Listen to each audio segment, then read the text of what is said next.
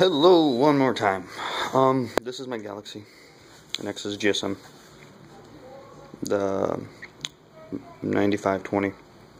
I just want to show off because I just installed Xylon Rom. They came out on a 28th.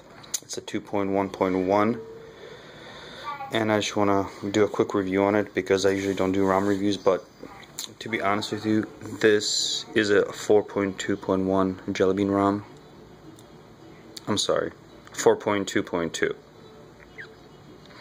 And I'm just gonna be honest with you. This is probably one of the best ROMs I use. And developer is great.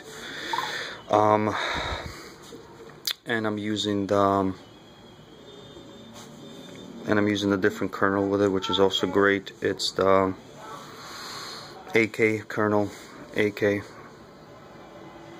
And I gotta tell you, this phone is amazing. It's very snappy. The battery lasts, just you could customize anything you want on it. It's just, in my experience, I had this phone for over a year now, and honestly, this is one of the best ROMs.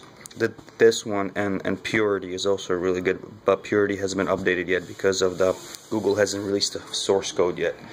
So for right now, this is one of the best ROMs. You have every possible feature you could use on it. You could do you got the XY tools, which you could modify pretty much anything. Nav keys, enable high. Then you got the lock screen settings. Then you got the performance developer options. You could pretty much do anything with it, and it's just very, very smooth.